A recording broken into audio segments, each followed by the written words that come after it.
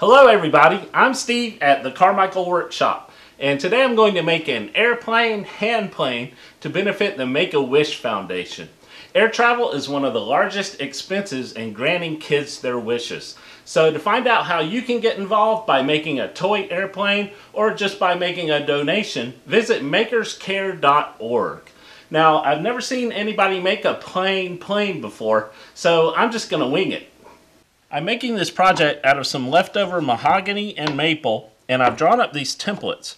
I'm going to cut these two pieces out of the maple, and then I need to cut the main fuselage out of the mahogany, and I need to cut two of these pieces and glue them together, and then I'm just going to use the rest of the mahogany to cut out the wings.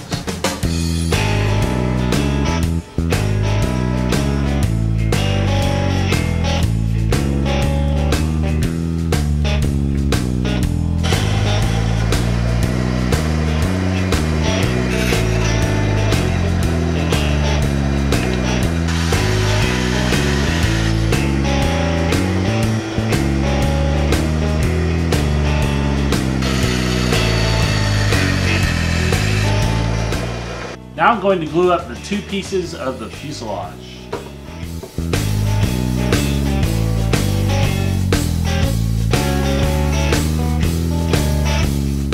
I'm going to use my drill press to drill 1/4-inch holes through each side piece to look like the windows of the airplane. And I'm also going to drill a 1/2-inch hole through each piece to accept the dowel that's going to hold in the plane wedge.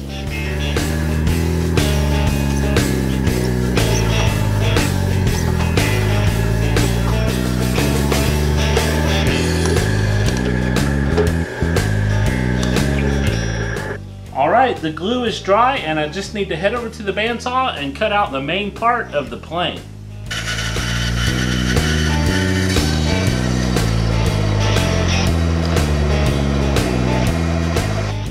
In order to turn this plane into, well, a plane, I have to cut a 45-degree angle here where the blade will go, and then the opposite angle over here is 60 degrees.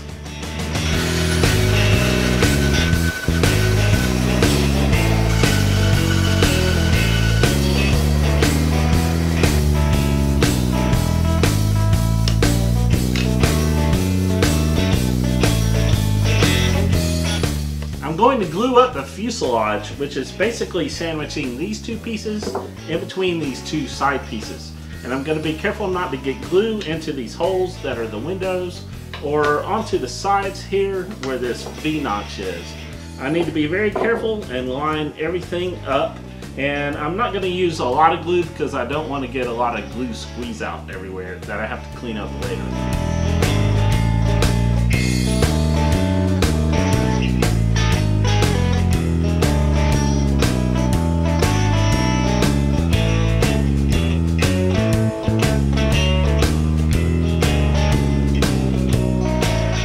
I attached templates for one large wing and one small wing onto my mahogany board so that the side that's going to get glued to the plane is long grain for a stronger joint. So what I'm going to do is cut each of these out on the bandsaw and then resaw them so I end up with two wings of each size.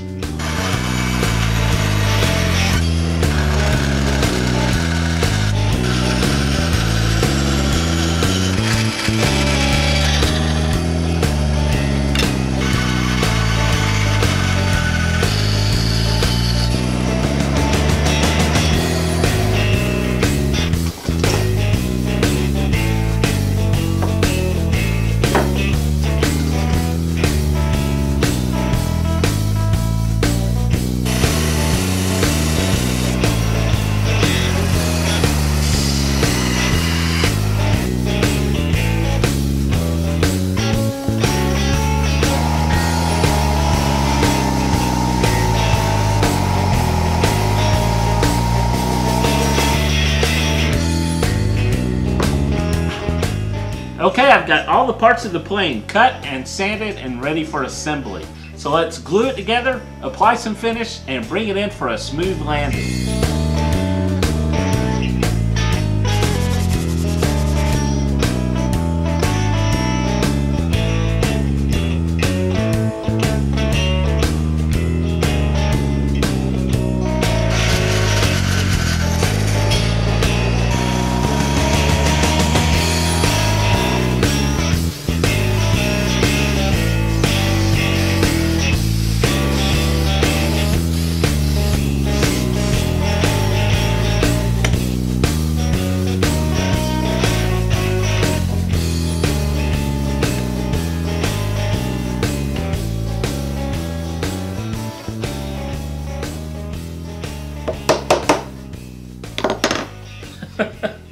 Hey, check out my new plane. Yeah.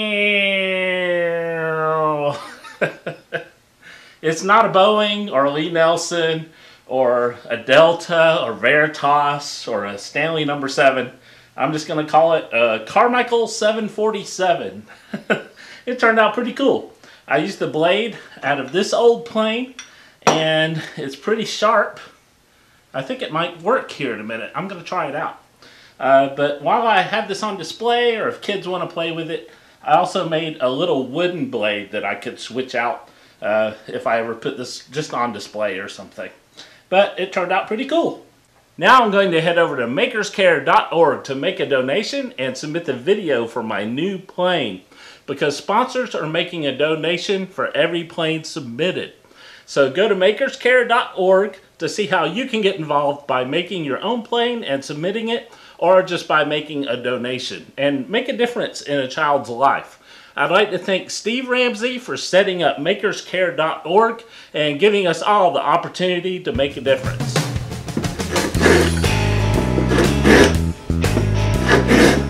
Hey everybody, let me know what you think of the Carmichael 747 plane in the comments below.